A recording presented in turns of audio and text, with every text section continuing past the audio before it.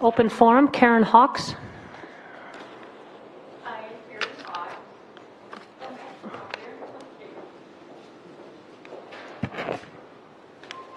I'm Karen Hawks, and thanks for taking my question. I would like to know about the new building that's going on. Is there going to be any eminent domain on Railroad Ave where some of the residents will be taken? Some of the homes on Railroad Ave? No, we've acquired the property that we will be utilizing for the parking facility. One has been removed, the other two should be removed before the end of the month. We will not be, we've acquired all the property that we need for the parking facility.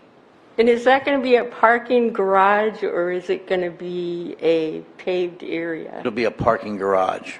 Okay. All right. And I went and read all the 204 pages last night in the downtown plan, and I noticed there was a group called the Downtown Loveland Inc. focus group, and I'm wondering who sets that up, and will this be a cross-section of Loveland residents who can view the finished blueprints before construction starts?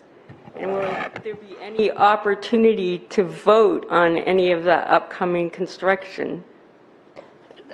I can address part of that. No. So the first part on Downtown Loveland Inc., what you might be referring to is one of a series of proposals of the consultants that we worked with, that the city consider creating a body specifically designed to help coordinate activities in downtown. They called it as a placeholder Downtown Loveland Inc. That body doesn't exist. It's among the series of proposals which over the next year to 4 years, this council and some of the merchants and so forth may address and may consider, but that body does not exist at this point. The second set of questions is unrelated to that part of the question. So Kathy, if you want to address that. Well, I would just say with regard to the plan, there is certainly a plan to have more than one public hearing to get public input from residents as to what residents think about the various options for this garage, but residents will not be voting on it. That's the job of council to make that decision. Okay, I guess you answered my questions. I'm trying to think if I have anything else to say. Why are we not allowed to vote on the parking garage? Well, you vote on your elected officials, and those are the decisions that we've been elected to make. I think that's a valid question because a lot of people are unhappy with the current plan, or they don't know of it. It seems like I just recently found out that a lot of this information is posted on the Downtown Loveland government page, but I don't think a lot of the people in the community see what's going on.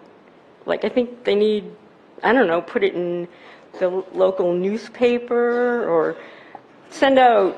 I talked to a realtor, I don't know if this is correct or not, but he told me that before you start a big building project, that the residents in that area should have written notification of what's going to happen before it does. I don't know if that's true or not, but I live right here on Railroad Ave. I never got notification of anything in this plan. Okay. Do you have any other comments you'd like to make? That's it. All right. Thank you. I would look for, keep checking the website because there will be dates for public hearings and you can certainly make your opinions known then. But is it a done plan now? There is no done plan, but there will be a parking facility on that location. Is the plan that is on the Loveland, Ohio site, is that a finished plan? No, we don't have a finished plan.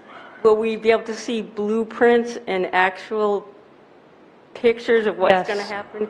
Because on that website, all you see is a likeness or an image. We're not there yet. Okay. Thank you. Thank you.